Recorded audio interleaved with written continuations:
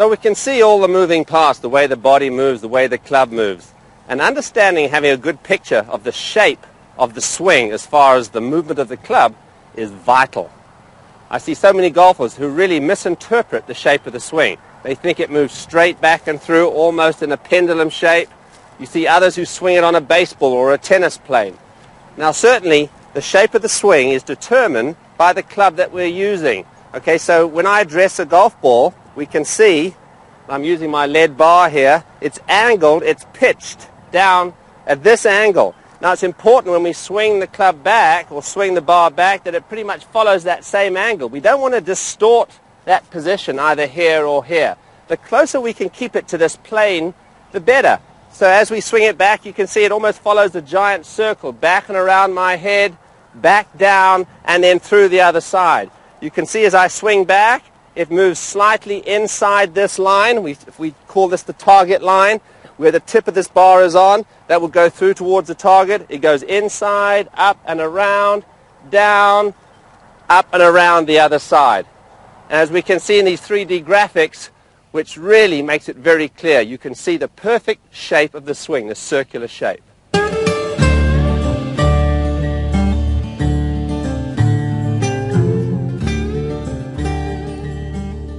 These 3D graphics really point out the shape of the golf swing. It looks like a giant wheel tilted on its side. Now from a different angle, it's very plain to see the shape and the plane of the swing. It's neither horizontal nor vertical, somewhere between the two, pretty much the angle of the golf club in actual fact. You can see the club moves back slightly inside, up and around the golfer, and then retraces a very similar path coming down all the way through to the finish. It's imperative that you visualize the shape of this swing, because this plane is what allows you to hit consistent golf shots.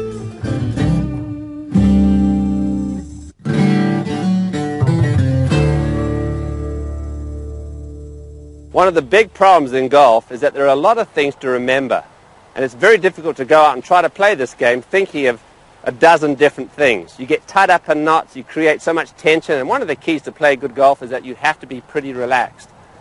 So what the swing is all about is learning to create good habits. And one of the things that I really believe in are doing one or two little drills or exercises to help cement these habits, create the proper muscle memory whereby you can go out and play golf and not really have to think about your swing. So doing a few of these little drills, which I'm going to show you now, you can do them at home, that's the beauty of it. You can really develop a good understanding of your technique.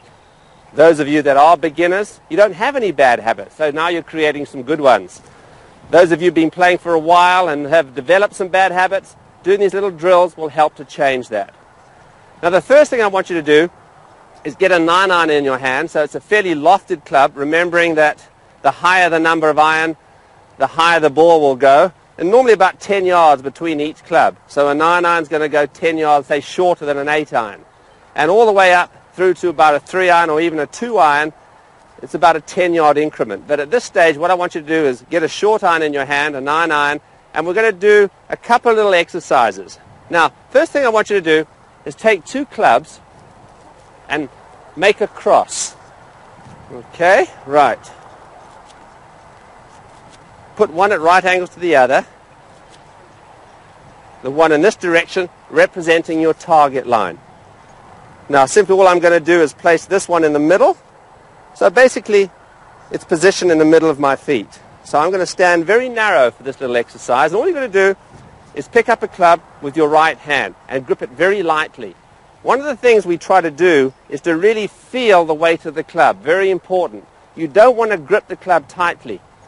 See, the golf club is a relatively light object. With my lead bar that I was swinging earlier, it tends to swing me and put me in the correct position. With this club being that much lighter, we've got to allow it to swing. We don't want to try to put it in position. Very important to let the club swing. See, what we have to really do ultimately here is to learn to make a swing and let the ball just get in the way of the swing. We don't want to attempt to hit it. That's where most golfers go wrong. We see a lot of golfers who, when they start, or who have even been playing for many years, who slice the ball. And the reason that happens is because they get to the top of the swing and they try to hit it and help the ball up in the air. So there's a saying in golf, you have to allow the club head to do the work. There's a little bit of weight down at the bottom, and it'll do it itself if you let it. If you try to help the ball up in the air, that's where most problems happen in this game. So all I'm going to do is take the club in my right hand, pretty much put it down towards my fingers, and I'm just going to allow it to swing back and forward in a nice, easy manner. So it bounces on my right shoulder and then bounces on my left shoulder. You'll notice as I do this that it follows that plane that we described a little earlier, and it's a very natural motion. Right shoulder, left shoulder. Right shoulder, left shoulder. And as I'm doing this, you can see that my feet are just rolling just a little bit. We'll describe this in more detail as we go on, but just suffice to know as I do this, my feet just roll just a little bit. So very narrow stance, right shoulder, left shoulder. Now the club in the middle here is designed to show us pretty much where impact would be. In other words, where we strike the ball. So obviously we wouldn't want to come in like this. We wouldn't want to come in like that. Ideally, the club has to return to the position where it started at address. So remember, right shoulder, left shoulder. Just do this a few times. You can see how my right elbow is just folding down, and just a nice, easy little movement just to get the feeling of the weight of the club. Now what I'm going to ask you to do is swap hands, because understanding what each hand does in the swing, what each arm does in the swing, is very, very important. So now what I'd like you to do is to what we call choke down on the club. Go down the club a little bit, maybe 2 or 3 inches, nearly to the end of the grip. Hold it in your left hand, and this time just make little half swings going back and forward. Look at my watch. As I swing back, my watch points outwards and my thumb points up. So here we go. Thumb points up, point my watch out, and then swing it down. So my watch now is looking at the target as we swing through, and then once again up into this position with my thumb up in this direction. So we can see thumb up, thumb up. Now just doing this a few times, still swing it on that same plane, on that same path. See, I'm not taking it out here or take it in here. I'm just letting it swing naturally up and down, nice and easily, and there we go. Now this will give you a great sensation of what the arms are doing in the swing. Now further to help you to understand this, we've got, it's not a squash racket, it's almost what they call a racquetball racket in America, and we put it on the end of a club. So I'm not quite sure what sport we're playing here, but we'll have a go. Now all I want you to do is picture the face of the racket, and you can see as I swing it back, it gradually just opens. It's like a door.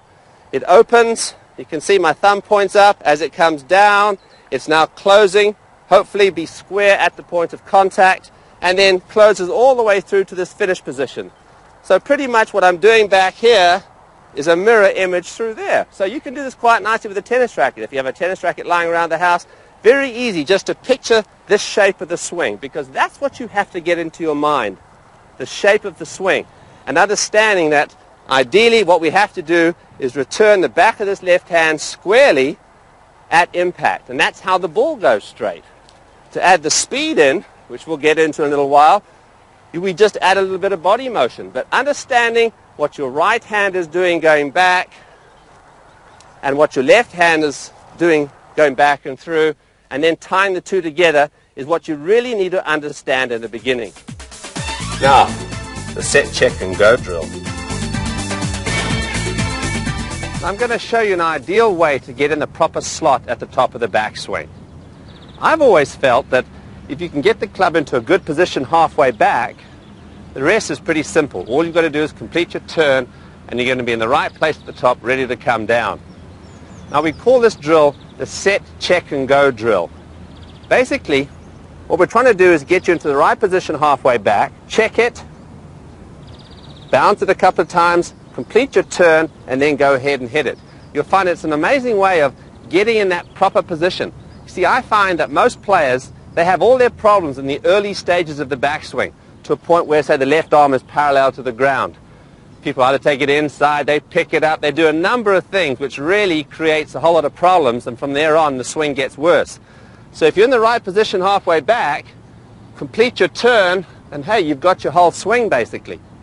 So now what we've got to do is certainly get into a good position of address, get everything moving away together. You can see how my triangle formed by my arms and shoulders moves away together.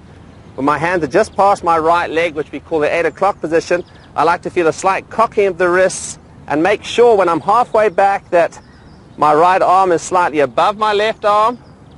My left arm's across my body slightly, not straight back or too far across, maybe 30 to 45 degrees across my body, and then making sure that the butt end points somewhere between the ball target line and my feet line. So that's getting the club what we call in the right plane. So simply checking this position, you can get into the right position halfway back. Now, hey, you're in a great spot there to complete the swing and go ahead and hit it. So it's a good exercise. Just want to practice this on the practice tee. Do this on a regular basis. Let's see how we do. Away together.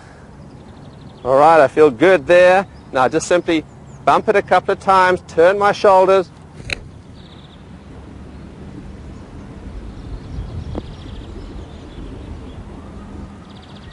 Simple as that. Set, check, and go. All you've got to do is get halfway back correctly, and the rest is easy. The ball dropout drill.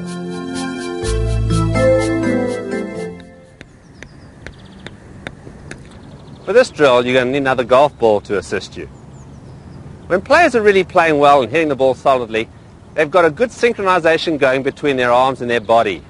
In other words, the turning of the body and the swing of the arms really match up. They harmonize, and that's so important for good timing. With many good players, I see them get their left arm going too far across the body, which makes them turn too early, or otherwise I see a big separation between the arms and the body. So by using a golf ball in this fashion, you'll find that you can cure that problem. Now, all you do is simply stick it under your left arm like this. Okay, so you feel some pressure on your chest, just below your armpit here. Feel some pressure, and then as you swing back, the ball should then drop out as you swing your left arm to the top. You see, the key being is that everything works away together initially, and then the left arm swings up to the top into the correct plane. You don't want to get the club going around you too much, and so you don't want to lift it up in this fashion. So away together, allow the ball to drop out. And you can actually hit balls like this as well. It's a fun little drill. So let's see how we do. Simply place it under your left arm. Feels a little uncomfortable to start with, but you'll soon get used to it. Work it away and then let your left arm swing up.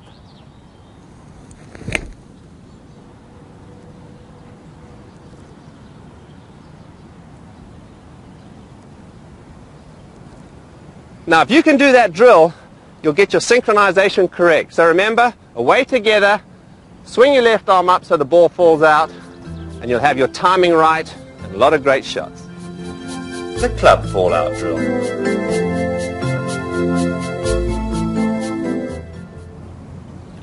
Now, you may well ask what I'm doing here. Well, really what I'm doing is checking my plane. I have a little drill which really provides a simple test to see if you are in a good position at the top. A good position meaning that you've swung the club on a good plane, which really helps us with consistency. Now, a plane being the fact that you look at the club, see the angle of your shaft, and try to swing it pretty much on that line all the way back. It might get a little steeper than this original shaft looks, but the fact is, if you can approximately parallel that position at the top, you're in good shape. We see many players who swing it too far around them and have too flat a swing plane, and we see other players who swing the club too much up here.